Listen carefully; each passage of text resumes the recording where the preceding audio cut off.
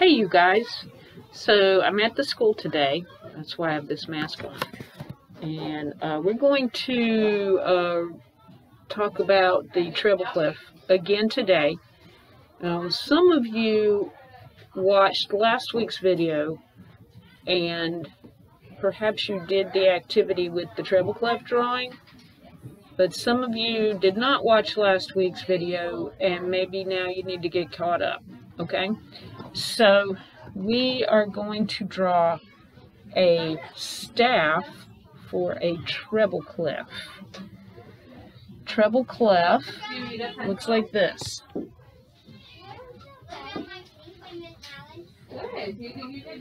It's kind of a swirly design. And the thing is, you can totally draw that. I'm going to show you how. Alright, so first thing we need is a staff. Now, up till now, we've been doing a staff that just had one line, like that. And then I would put bar lines on it like that. Double bar lines at the end like that. But just one line. And then we'd put our count here. 1, 2, 3, 4, 1, 2, 3, 4. And then I would put the notes in. Cake, cake, cake, ice cream, cake, cake, like that.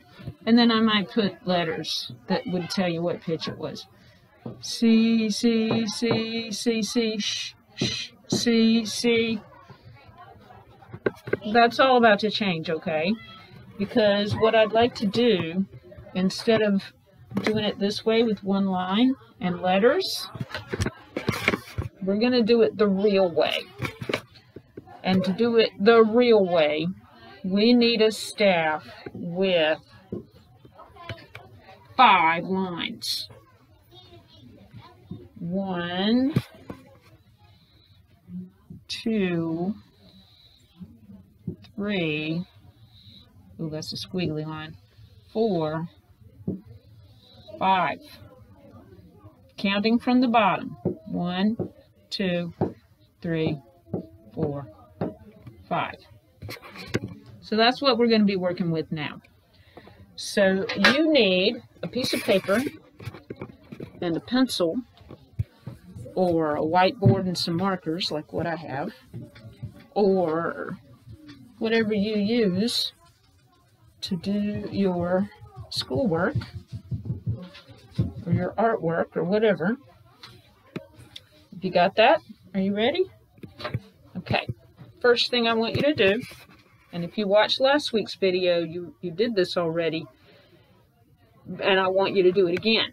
It'll be good practice for you. Okay? So if you watched last week's video and did the activity then, you've got a head start. But that doesn't give you a pass today. I want you to do it again. So step 1. Write the numbers 1, 2, 3, 4, 5, starting at the bottom and stacking them top on top, like this. 1, 2, 3, 4, 5, like that. And then out through each one of those letters, numbers, I want you to draw a line, like this. 1, 2, 3, 4, 5. This is our staff. S-T-A-F-F. This is our staff. Now what we're working towards is this. Each one of these lines, 1, 2, 3, 4, 5, and each one of these spaces in between the lines, 0, 1, 2, 3, 4, each one of these spaces has a letter that represents a pitch connected to it. Okay? Now we'll learn about that later. What I want to do today is walk you through drawing the treble clef. All right? So here we have our staff. And what we're going to put on now is the treble clef. T-R-E-B-L-E-C-L-E-F.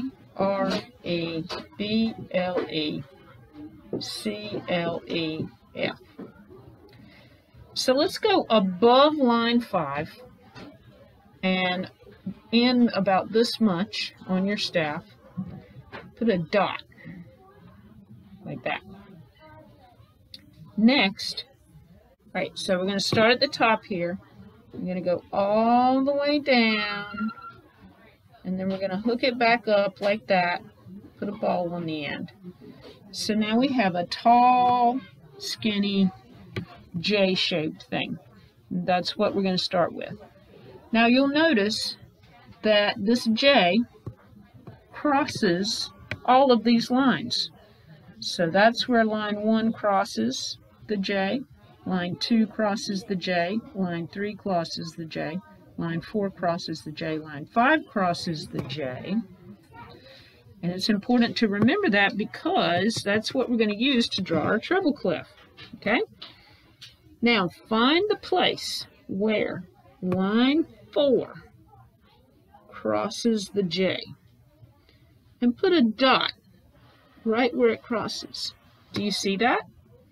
Do you see what we did there? We put a dot right where line 4 crosses the J. Now we're going to go back up to the dot at the top, and we're going to connect it to this dot with a D shape, capital D shape, like that. You with me so far? Next, find the place where the J crosses the 1. So we're going to find line 1. We're going to see where it crosses the J. And let's put a dot. Now this time we're going to connect this dot to this dot. But this time we're going to connect it with a C shape, like this. See? So now we have kind of a swervy line going on here. Next, find the place where the J crosses line 3. 1, 2, 3. So here's where the line crosses line 3. We're going to put a dot. See that? This time we're going to go to the dot that we just did at the bottom, and we're going to go up to this with another D shape, like that. The last step, and this is the hardest part, find where line 2 crosses the J. 1, 2. There's the spot. Let's put a dot there to mark our place. Now we're going to go back to this dot, and what we want to do is we want to swirl around and connect to our target. And that's it. That is your treble clef. Very good. One more thing we need to do now. We are going to indicate which spaces have which letters and which lines have which letters. We're going to start with 5 letters. C, D, E, F, G. That's enough for starting out. Okay, so we're going to come below space 0, and we're just going to draw a circle. But we're going to make this circle special by putting a line through it like that. See that? Looks like a planet floating in space. This is a very special note. This is middle. Let's get rid of this.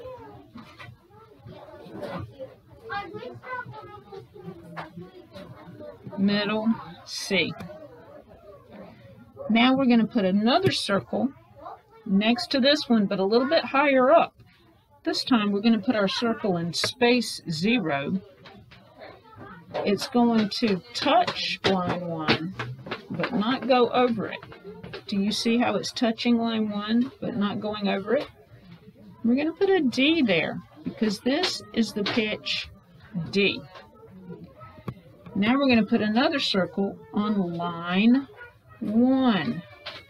Notice that the circle has line 1 running right through the middle of it. You see that? This is E. Next, we're going to put a circle in space 1, and this is note F. And finally, one more circle for today. We're going to go to line 2 and follow it all the way down. This whole line is a G line. You can put your circle anywhere, but I'm going to put it here. G. That's a G. It may not look much like a G, but it is. Let's try again. Let's see if I can make that look more like a G.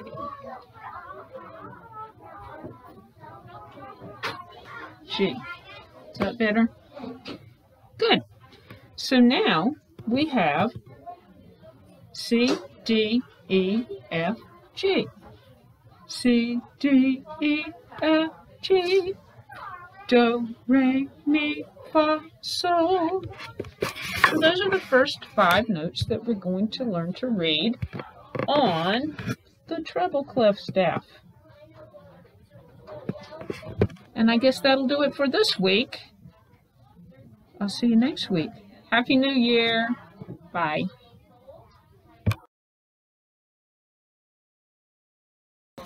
Hey, you guys. One more thing. So, I was so glad to see so many people come to the music Zoom this past Tuesday at 9:15 with Miss Oso's class. And that was a lot of fun. But I got to thinking, and I think that from now on, we should do like a virtual music Zoom class, just us. What do you think? Yeah? Is that a good idea? Okay. So next week, starting next week, and we'll start Tuesday at 8:30, we will do a live music Zoom class with just you guys and me.